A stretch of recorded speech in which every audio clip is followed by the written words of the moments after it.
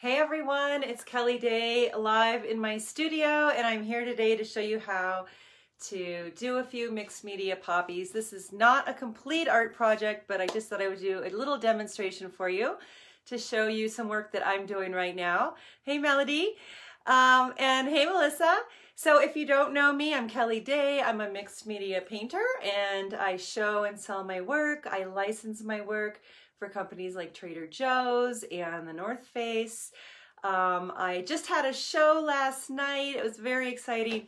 And so I'm also an art mentor. I help women start living their lives as artists, and an art educator for Golden Paints. So if you don't know what mixed media is, it just means you're mixing together all of your favorite art materials. And what I like to use is acrylic paint, collage. Sometimes I throw in spray paint or pastels or watercolors. Oftentimes I'll incorporate illustration, although you don't have to be an illustrator at all. Mixed media is an incredibly forgiving medium. Hey Bev. So today I've got a couple little paintings I've been working on where I've kind of thrown my illustrations onto these super fun little cradled wood boards. And I'm just going to show you a little demonstration of how I'm going to keep working on these. A lot of times for artists, if they don't know how to keep working on a painting once it's at a place where you like it, but you don't know how to finish it, that can be a really, really hard thing. I have one student whose painting has been sitting in her garage unfinished for 3 years, and that's super common. The other thing people have trouble with sometimes is just how to get started with mixed media. And so these are tools that I work with my students on all the time so that they know how to just get in their studio and be painting. Because if you're not painting, you're not living your life as an artist. And then and then you can start to learn the bigger, grander scheme of things, like how to make bigger paintings and finish them professionally, like the one you see in the background. So I'm just gonna flip my phone around and I'm just gonna start painting. And if you have any questions or anything, just let me know. So give me 1 second to do this. And let's see if I can flip this around.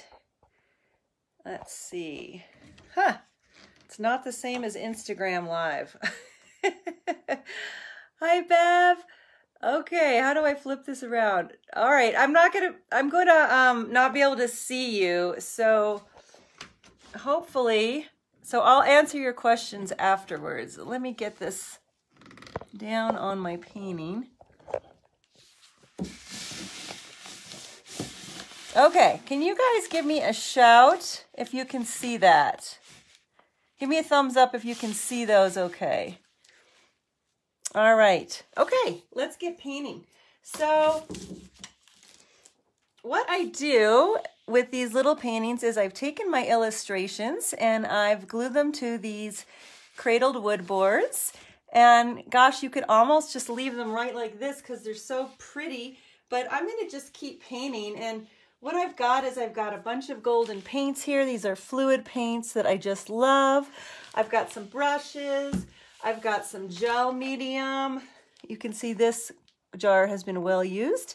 And I'm just going to start by collaging a few little fun papers down. I've got lots of little origami papers and lots of paints. So I'm just going to start by sticking down a few little collage papers onto my illustration.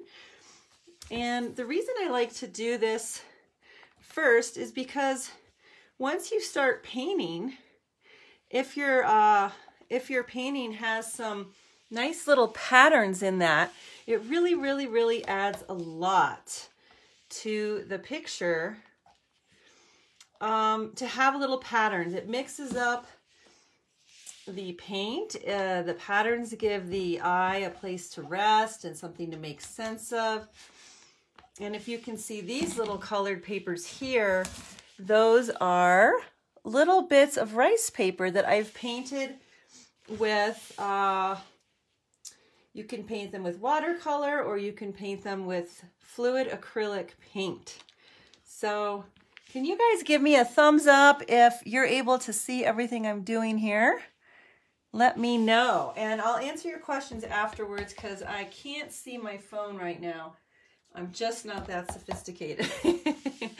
So I'm just sticking down a few little collage papers here to give my poppies some interest. And then I'll come back later and I'll redo some of these illustrations. So I'm really not concerned with being exact here. I had one more collage paper, but I don't know where it went. Oh well.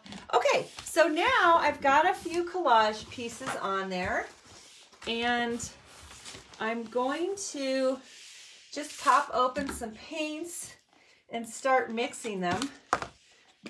These fluid paints are so awesome because they're just so fun to work with because they move around the canvas really, really easily. And they mix so beautifully.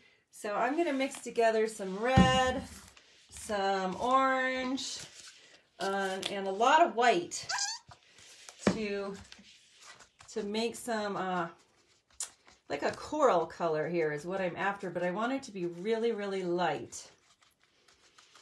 Okay, so then I'm just going to start, you know, dabbing some little paint bits here and there. And just not really thinking too much, just having fun with the whimsy of it all. That's the part I like. Okay, now I think I'm going to make a richer color here. I'm going to throw in some quinacridone violet. This is a real dark color, but let's see what happens. It's always fun to, you know, mix in like some real lights and some real darks. And these quinacridones are some of my favorite. Okay, so if you're not painting and you know you want to be painting, I really recommend that you jump in and start now, getting it going, finding what resonates with you, because the people who wait and keep thinking about their painting never do it. They're what I call waiters. So that's my biggest advice for today. If you are wanting to live your life as an artist, you've been thinking about it forever, it's just not happening. Is it because you just keep putting everything first? Is it because you're just intimidated to get in the studio? I mean, for a lot of people, it's just really about fear, you know? All right, let's add a pop of quinacridone red in here. I love this color. Look at my palette. The palette is a work of art in itself. Oh my gosh. Okay, so I'm going to add a little quinacridone red. Just so many gorgeous, gorgeous colors here. And, you know, you can, color mixing is a whole art of itself. Let's make that all, woo, beautiful. So you can really learn a lot about just how to mix beautiful colors as well. Okay, so as you can see, I've got a great start here. I really, really don't need anything. I'm not doing anything fancy. Just playing with a few of my favorite colors and a few collage bits. So, okay, I'm gonna flip my phone around and talk to you for a minute here while that's drying. Hey everyone. Did you guys have any questions? What I'm gonna do is I'm gonna let that dry. Hey, and then I'm gonna come back and I'm gonna illustrate over it with my little handy dandy paint markers and put lots of doodles and fun little things in. You can see right now it's wet, but oh my gosh, look at those gorgeous colors and gorgeous shapes. And you'll be surprised, it might look a little messy now, but you'll be surprised if you have beautiful shapes, beautiful colors, and you just have great expression, which means you're not worried about, you know, making everything look right. Hey, Lisa. I will try to remember to record this. Hey, Kristen. If you're not worried about trying to make everything look right, and then you're gonna get some great expression, okay? So you'll be surprised when this dries and I go add just little bits of details of illustration and some gold in there, how gorgeous it will be. So if you guys have any questions, let me know. And when I'm done with this painting, I'll post it for you so that you can see the final one. Hey, Bev, I make it look easy? Oh, it's because I've been doing this a really long time and I've made a lot of really bad paintings, so that helps a lot. So, okay, and if any of you are out there and you're really wanting to paint and for some reason you're just not painting a lot, it's probably because, don't beat yourself up if you're not getting in your studio and you're putting everything first. Sometimes it's about breaking through those fears. Sometimes it's about just getting the tools to know how to get started or know how to work through that awkward teenage phase of your painting and learn how to finish it.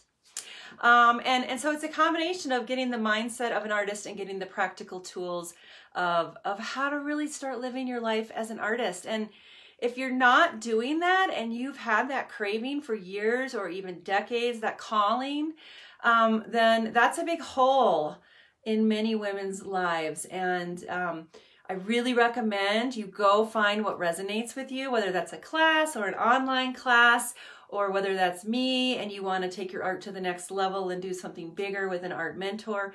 Just start now, because if you keep waiting, it never, never, never will happen. Hey, Annie, great to see you here. You've been painting all year and you're going to circle back with me. Right on. You can get on my mailing list and you'll always hear the latest. So if you're one of those people that wants to get going with an art mentor and really take your art to the next level, if you're ready to invest in yourself and give yourself the biggest gift of committing to your art, you can book a call with me at kelliedayart.com/booking.